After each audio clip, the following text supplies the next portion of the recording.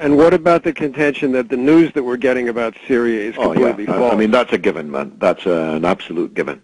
We have, on Sky, which is the British Fox News, every day for the last 10 days, at least, they have led the news with Syria, when neither the journalists nor most of the viewers know anything about Syria. They're still leading on Syria. I mean, it's a full-court press, to use a basketball metaphor, to try to bring down the regime, not because of any bad things about the regime, but because of the good things about the regime. And those good things are this, I quickly summarize. The Syrian regime refuses to accept that Israel can steal its territory and keep it. It refuses to sign a surrender peace with Israel like the other neighboring Arab countries have. It refuses to sever its relations with the Palestinian resistance movements, most of which are headquartered in Damascus and have been for decades.